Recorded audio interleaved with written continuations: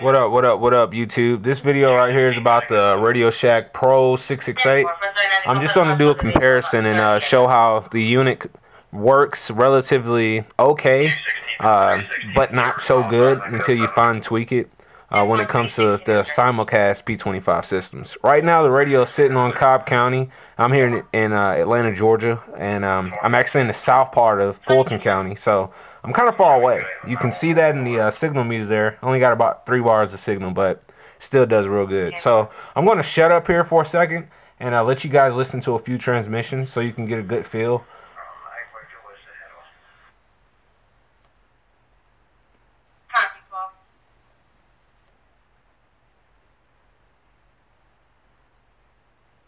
And it's doing pretty good. It's pretty quiet today over there. I don't know why. Normally you can count on being busted in Cobb County. As my friend says it.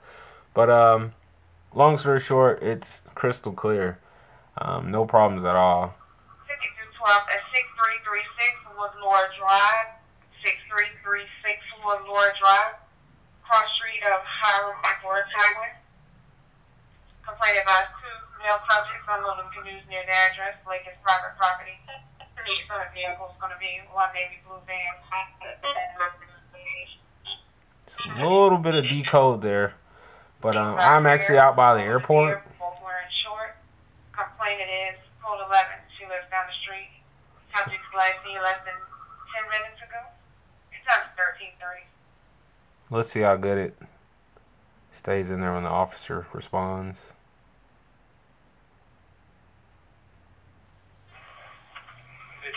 I'll go with 12 from Echo Mill Drive. See what I mean? Crystal clear. But let's go ahead and switch it up before this video gets too long. I'm going to run over here and switch this thing to City of Atlanta. I'm using a not a 35mm or a wide angle view lens. So I actually had to set this thing down and kind of zoom in and make this video for you guys. Stand by. I'm going to go ahead and flip this thing to City of Atlanta, and I haven't tweaked the settings there yet. So you'll see the humongous difference.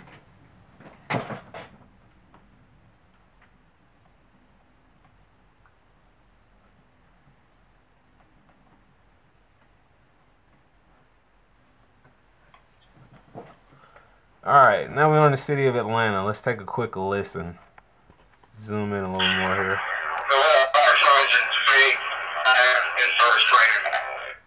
Engine 28 received 1331.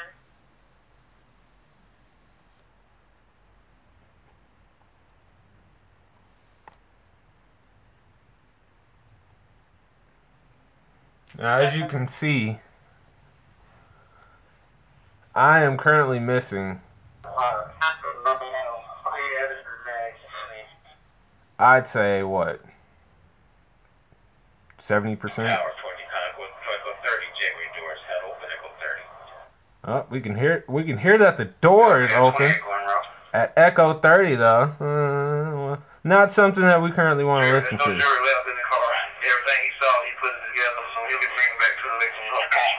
Oh, there's something good, but didn't get the whole transmission.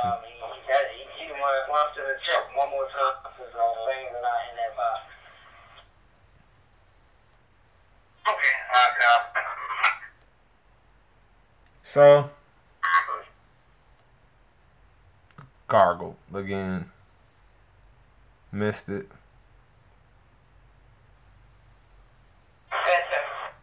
Oh, caught that one. Goes by the Missed that one. I mean, it's hit and miss with this thing. Now this is straight out of the box, you know. Pull the thing straight out of the box. Oh, I got a new $500 scanner. Oh, I know it's gonna work. It's so simple and so easy to use. All I have to do is select my zip code and everything's gonna be great. But unfortunately, no, it's not like that. Hopefully you didn't pay $500 for this thing also. Our Radio Shack is currently running a sale on them. Let me turn this radio down again. Radio Shack is currently running a sale on these units here, and they have them discounted to $250, I think, online, and they were at $300 for a second. But they dropped even lower than that. If you could catch a store that was actually having an even better deal, I was very grateful to catch mine for an even better price. Brand new in the box here. But now let's go over and show you guys the problem real quick, and see if we can end this YouTube video. So I'm going to pan over to my laptop real quick, see if I can move my camera. Alright, zoom in and focus. Bear with me, I'm using my one of my DSLRs to make this video. Don't have all of my lenses and stuff with me, so hey, you get what you got. Alright, so I think that's pretty focused, or focused enough for you all to make out what I'm doing. Zoom out a little more. Okay. Now, as you can see over to the left where it says trunk system sites information, I have multiple sites there in that field, and that's the way it's supposed to be. This is Cobb County system, which you heard. Sorry for continuously moving the focus, but I'm just trying to get it as best as I can for you all. But Cobb County system is pretty much set up, tweaked for me and everything, and got it working pretty good, as you heard. In the left field, you have sites 1, 2, 3, 4, and 5, and their new P25 test site there. And what happens is, when you first purchase this scanner, the way Radio Reference kind of has simulcast systems set up in their database. Let's see, let's go up to Gwinnett County here. It'll just pop up like this. It'll say simulcast, and it'll have every single frequency for that system under one site. Every single frequency, as you can see. Scroll down the line, back to back to back to back to back to back to back. Every single frequency. So, obviously, people who've used scanners for a while, you should be able to see that's a big red flag. It confuses the scanner. So the scanner's thinking, okay, every single frequency in here is for this one site, and let me just scan through all of it. No, you don't need to do that. All you need is the control channel for the site and the alternate control channel for that site. Once you go in here and change what is incorrect, you should end up with something like this, how I have Cobb County system set up. I haven't had the time to report this to Radio Reference so they can update their database and blah, blah, blah. But I'll get around to that too.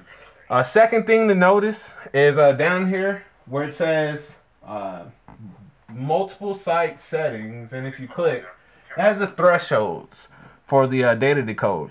I cannot take the credit for this. I was reading the forum. I don't remember the guy's name, but he mentioned that if you tweak those thresholds down here, those two thresholds, tweak those along with correcting your sites, that you know, then everything should start working fine.